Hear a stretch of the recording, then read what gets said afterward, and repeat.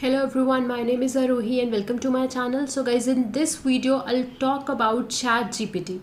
OpenAI recently released ChatGPT, which is an amazing chatbot, and it is a variant of GPT-3 language model that is specially designed to generate text in a conversational style. It is trained on large dataset of dialogues and conversations so that it is able to generate responses that are appropriate and relevant in the context of that conversation. This language model can do various tasks like answering questions, assist you with tasks such as composing emails, essays. It will help you in writing code. It can reject inappropriate requests, right? And moreover, it remembers previous text so user can ask follow-up questions also. So in my today's video, I'll show you how we can use this ChatGPT. So guys, this ChatGPT got released on 30th November this year only. So after that, this is a free tool. You just need to log in, you go to their website, log in, and you can start using it. Now let's ask different kind of questions to this ChatGPT and let's see what kind of results, what kind of replies we get. Okay, so let's start. So you'll see over here, so this is this kind of prompt you'll get. Okay, so I asked this question: write a sick leave email and send it to my boss Andy, and this is the reply which I got from this email from the ChatGPT. So you can see this email looks like a very, this email is resembling a handwritten, a human written text, right? This is how we write email, and this is the way this chatbot is also writing. Okay, so let's see what it gets. Dear Andy, so over here I have mentioned that my boss is Andy. So dear Andy, I'm writing to this, and you'll see this entire email like this. After that, I've written make it more formal. So now you can see what is happening. It is a follow-up question, right? So in my previous email I have written like write a email sick mail to my boss, and in my next email I'm writing make it more formal. So from my previous text it is getting an idea what I'm talking about, and then it write this email again in a more formal way. So you'll see over here we have a dear Andy, and after making it more formal, so it's Mr. Andy, and in this line it added this and make it more formal. Okay, so this is how in the same way you can get help from ChatGPT in writing your essays or articles on different topics. Okay, so this is the one feature. Now let's ask, whenever we write some code we face lots of errors. So with the help of this ChatGPT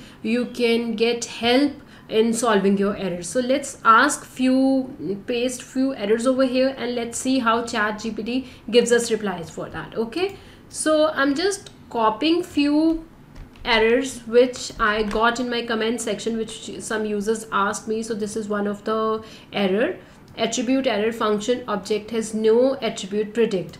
So I'm pasting this error over here, and let's see what we get.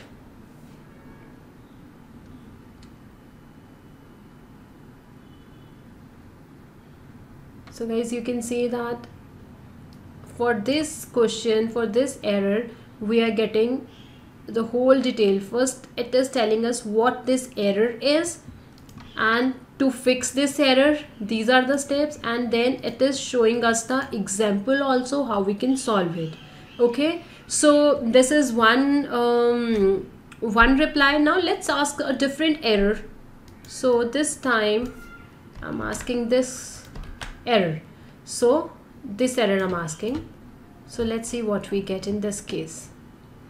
So what is our question? That I'm using this and I have a wait file and I want to create a configuration file. How to do that? Okay, so it is telling us to create a configuration file. These are the steps you have to follow. See, one by one it is showing us all the steps.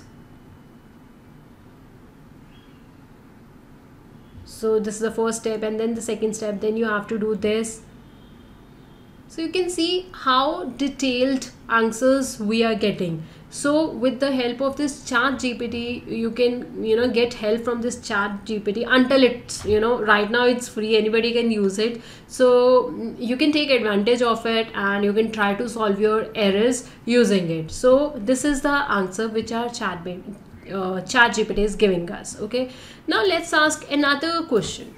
Same type of error, different error. So this time we are asking array index out of bound error. So now first it is telling us what this error indicates, and then to fix this error, now it will show us the steps how we can solve this error, and then we are getting the example over here, right? So you can see, like, in a very detailed way it is showing us a solution to solve a problem, right? So now let's try something else now. Okay, let's ask a different kind of question to this board. Let's finish it first. So you can see it's a very detailed answer which we are getting. Okay, so now it's finished. Okay, now let's ask this question. Can you show me how to backflip?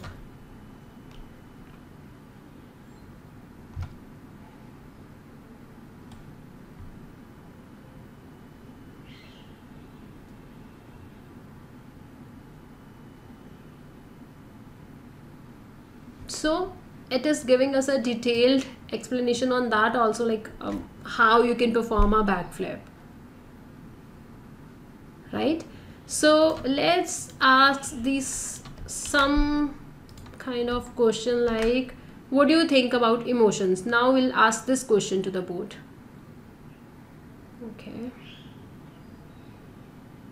Okay, what do you think about emotions? Let's ask this question. So now it is saying, as a language model, I do not have the ability to experience or express emotions. I'm not capable of having opinions or feelings about emotions or any other topic for that matter. So it's giving us an answer in a very, in a way like we people do, right? Now let's see how this ChatGPT is able to give us replies which resemble so much with the human replies. That is because it is trained on this ChatGPT is trained on on top of GPT-3 and using supervised learning and reinforcement learning, right? So ChatGPT was fine-tuned on top of GPT 3.5 using this supervised learning and reinforcement learning, and for both the approaches they used human trainers to improve the model performance. So what I'm trying to say is, like, for example, in the case of supervised learning, the model was provided with the conversations in which the human trainers played both the roles, the user and the AI assistant. Means user, the human trainer is typing as a talking as a human also, and human trainer is replying back as AI assistant. So for both, for human, for user, and from this AI assistant side, from both the side, human beings, human trainers were writing the conversation, human beings were talking to each other, and they recorded those conversations and then they trained the model on it. Okay, so in this supervised learning part they did this, and in the reinforcement learning step, human trainers first ranked the responses that model had created in the previous conversation. They ranked all those conversations, and then these rankings were used to create reward models. So that is why this ChatGPT is giving us reply which resembles so much with so much with humans, right? The way we people reply back, in the same way we are getting replies from the ChatGPT, and the reason behind is they have used this supervised learning and the reinforcement learning, and for both the models, for these both things, they are using human trainers, and human trainers are acting as a users also, and human trainers are conversating from the AI assistant sides also, and that is how they make it work.